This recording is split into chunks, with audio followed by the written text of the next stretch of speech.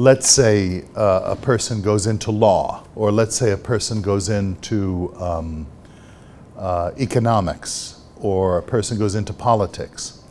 Having been formed with this vision of anthropology, of rights, of human dignity, all of the rest of it, the whole package, the whole formation package, you go into the world, the decisions you make based on your excellence in what you're doing, the decisions you make and the mechanisms and institutions you put in place, the policies you advocate for, and the arguments you make and persuade others to believe in, is the extension of the church's social doctrine, precisely.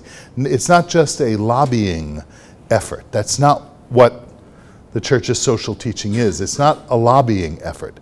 It's a civilizational, formational effort that results from, that's why I said in the paper that it's not something that happens to the church, it happens to the faithful.